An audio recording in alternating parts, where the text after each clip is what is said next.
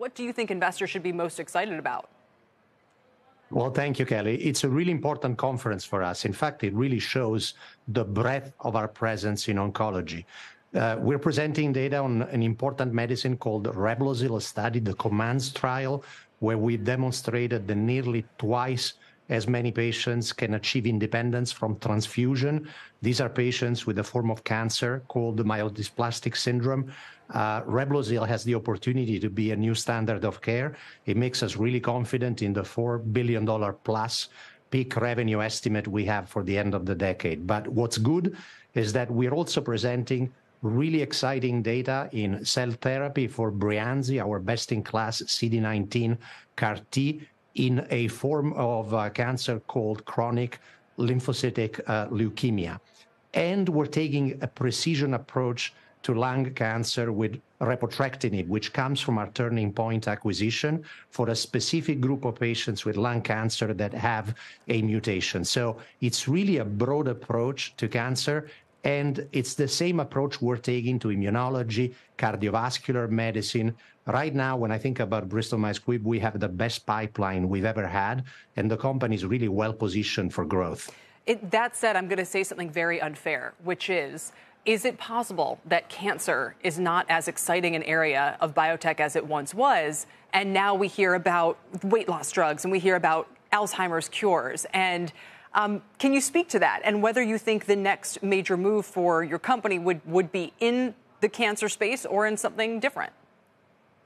Well, cancer remains an area with high unmet medical need, and we are approaching cancer following a very broad strategy where we're looking at earlier stages of the disease with our immuno-oncology agents, and we are going into new modalities like cellular therapies, targeted therapies, and our protein homeostasis platform, which is extremely innovative. At the same time, I do agree it's important for a company like ours to have a very diversified approach. And one of our strengths, in fact, is to have solidified our leadership in cancer, while at the same time, we've continued to work on cardiovascular medicines, another area where we are the leaders, immunology, with the launch of Sotyktu, growing importance for us. And so our pipeline actually addresses areas of unmet medical need now across multiple therapeutic areas. Absolutely. And obviously, it's still very important to the president, who still has his cancer moonshots in those prerogatives. So I'm curious as well if you've been following the Amgen, the FTC suing Amgen over this Horizon deal. And the only reason that I ask is because if it were successful, and a lot of people think it won't be, but it could potentially chill M&A. And analysts have said the real impact could be on more established pharma companies like yours if they can't do M&A in order to backfill their pipeline going forward. Would it chill your future acquisition plans if this lawsuit is successful? Well, I can't comment on a specific FTC position on one deal.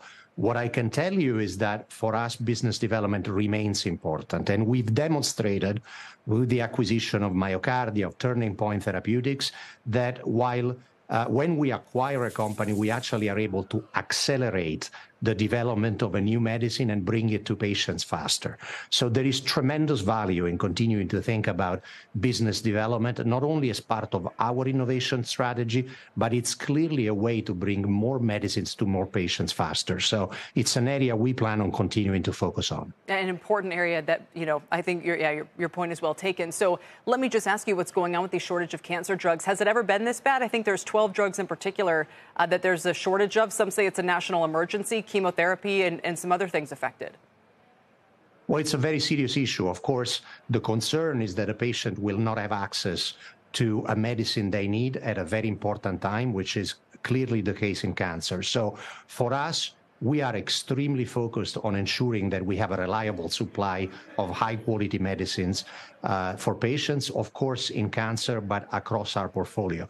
It's particularly important for us because we are launching so many new medicines. Our portfolio is evolving, so our supply chain organization works relentlessly to ensure that that doesn't impact our patients. Absolutely. So finally, and I know this will really be up to the next leadership, but what about artificial intelligence? Do you have any early thoughts and reactions as to, and I should mention Michael Yean, one of the analysts obviously who covers your space, thinks it's one of the most transformative things going on in biotech that could have implications, for instance, in a future where drugs could go from machine to patent or to patient with minimal preclinical or clinical testing.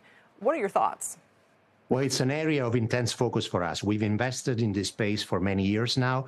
And I do agree that the use of artificial intelligence, machine learning can transform actually our industry from discovery, where we may be able to discover new molecules faster with more precision.